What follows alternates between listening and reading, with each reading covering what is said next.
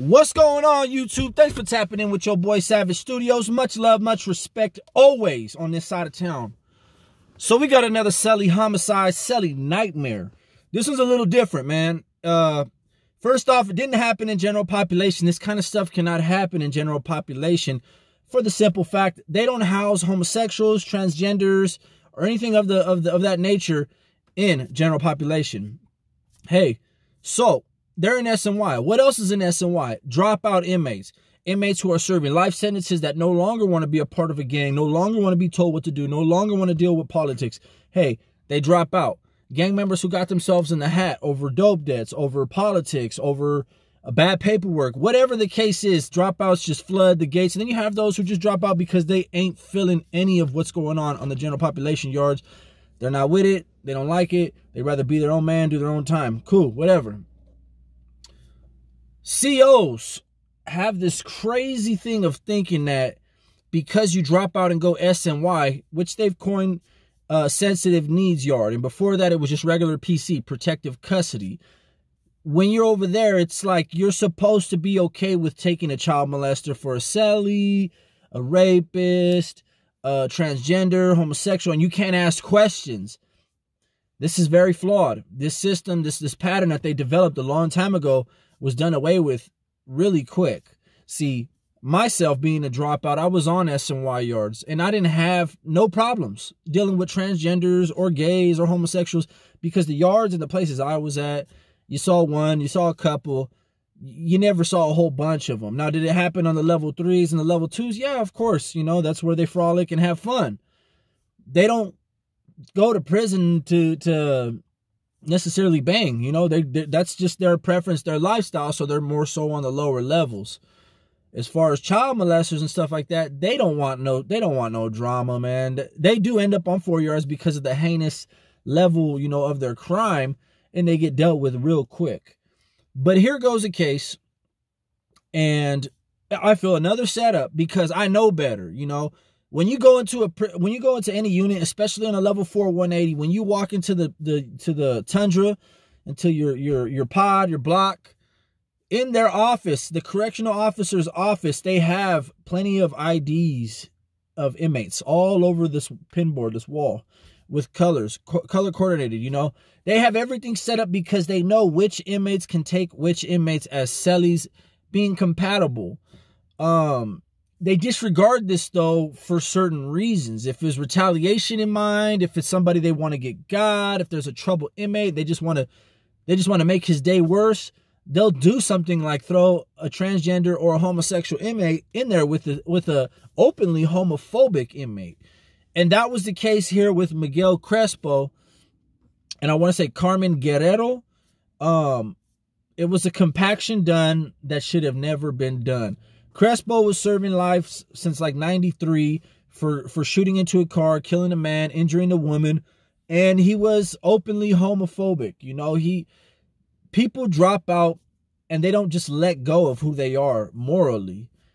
It's nothing to get rid of an entity in your life that is oppressing you. So when someone drops out, let's say from the SUD or the NF or any other big organization, and they feel oppressed, they're not gonna feel any type of way about just cutting ties with that. Now, it doesn't change the moral fabrics that are created that a man has within him. It doesn't change that. That's the thing that people get screwed up. You know, they blur those lines, and what happens and what the result is always a death. It's always fatal. It's always homicide, right? Who deals with the child molesters? SNY inmates. The dropouts have to. And it is what it is. They die at a rate, and you can look this up. Child molesters die at a rate in the sensitive needs yards twice their own population in jail. That's how fast they get murked. They get killed off quick. And as far as homos and the trans, they sell together. You know, they live together. They sell together. They make sure to just keep that on their own stuff. You know, and they don't bother nobody. So when a situation like this takes place, it's very unfortunate, you know. It's unfortunate for both parties. Crespo, you know, he made it very clear.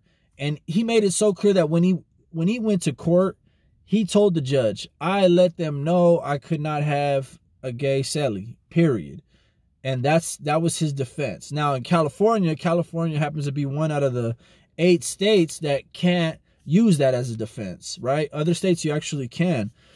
You can't use that as a defense in California, so he got nowhere. He eventually got the death penalty for beating, bounding, gagging, torturing Carmen Guerrero.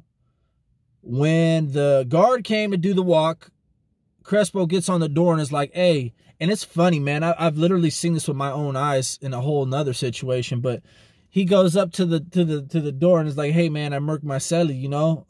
You're going to have a lot of work to do tonight because I murked my Celly. And it's like, damn, like, imagine the guard. The guards, either the guard knew about it because he's coming on. He's like, hey, look, keep an eye. They're not dumb. They live with us inmates. The correction officers live amongst us, so they're not dumb. They know everybody's living patterns, habits, history. They read our files. They know our paperwork.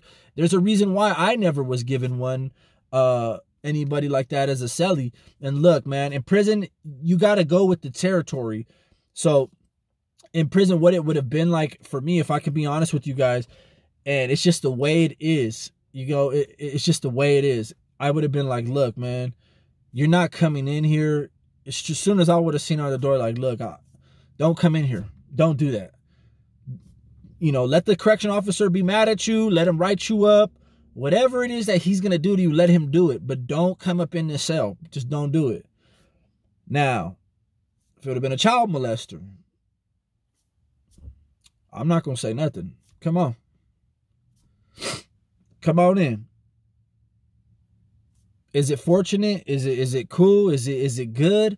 Nah, it's very unfortunate. And now that I'm a free man, I see how stupid it is. I see how ridiculous it is. But it is what it is. So when the cop looks in, he sees Carmen Guerrero on the top bunk, bound, tied up, and tortured. I don't know about y'all, man. If you can help me, I don't know how he tortured this inmate. I don't know. I don't know what he did.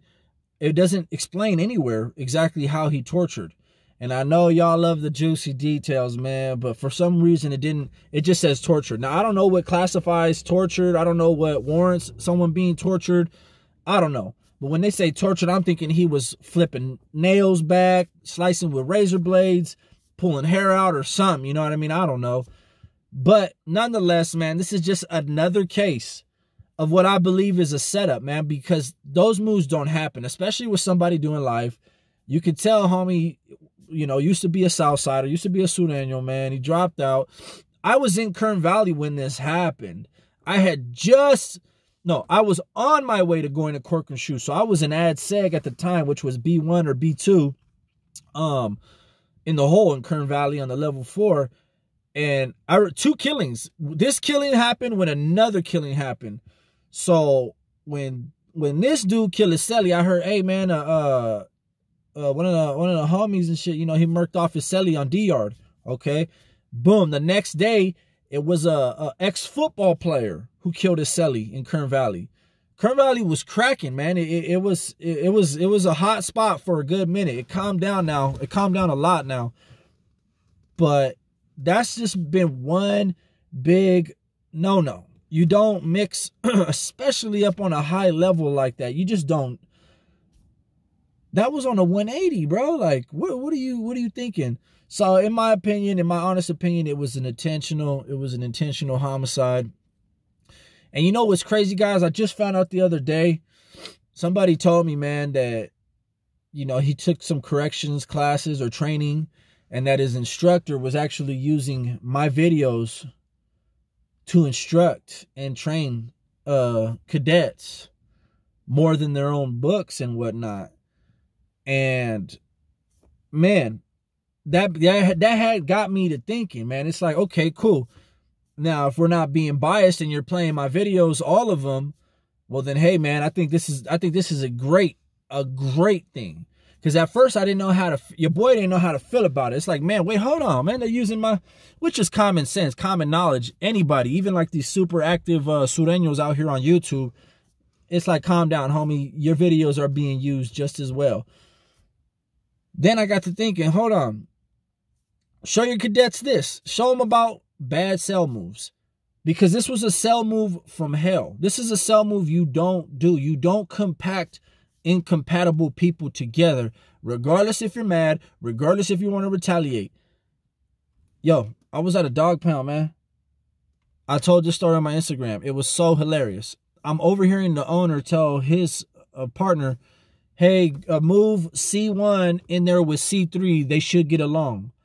Now, he was talking about dogs and kennels.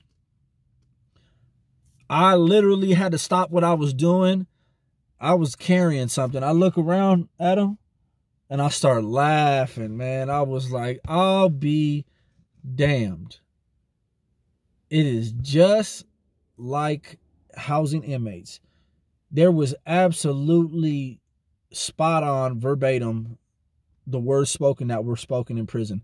Move them in there with him. They should get along. A lot of people are taking chances. They're making these moves based on the hope. And sometimes just based on retaliation. He'll kill him. He'll kill him.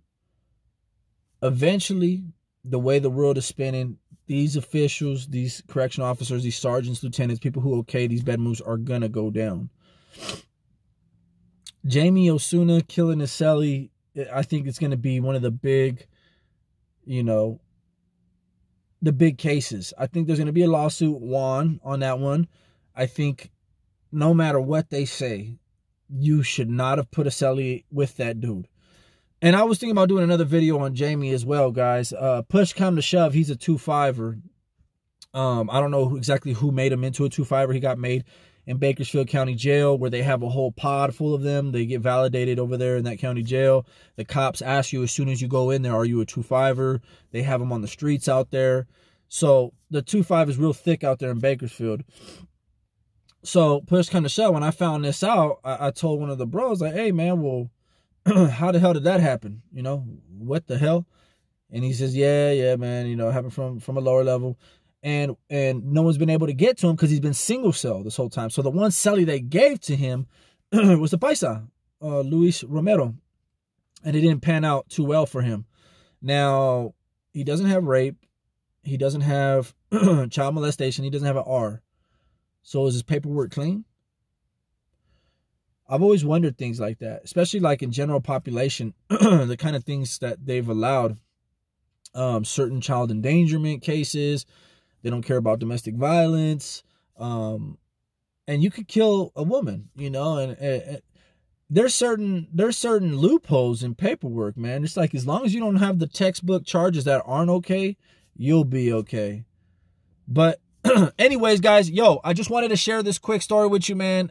I thought it was crazy, man. I was there in that prison at the time, tied up, bound, and tortured his Celly, which was a transgender inmate, Carmen Guerrero. I'll include the picture on my thumbnail. I'll include a link in my description as well. Check out the story. I couldn't get much details on the torture, but now old boy's on death row, and I'm pretty sure they prosecuted it as a hate crime. This is just another Celly nightmare that you don't want to find yourself in. I mean, hey, who knows what you guys would do? Maybe you start a relationship. Maybe you guys will be best friends. Maybe y'all be drinking coffee and laughing about some shit on TV at the end of the day. Or maybe you would end up just like Miguel Crespo, standing firm on some morals that you have that could be considered outdated or, I don't know, animalistic. But either way, nonetheless, what would you do if you found yourself in the position? You open the door, you got homies all over the tier, you got people watching you, you got a reputation, and look who walks in your cell. What you gonna do? Tap in with your boy next time. Always much love. Deuces.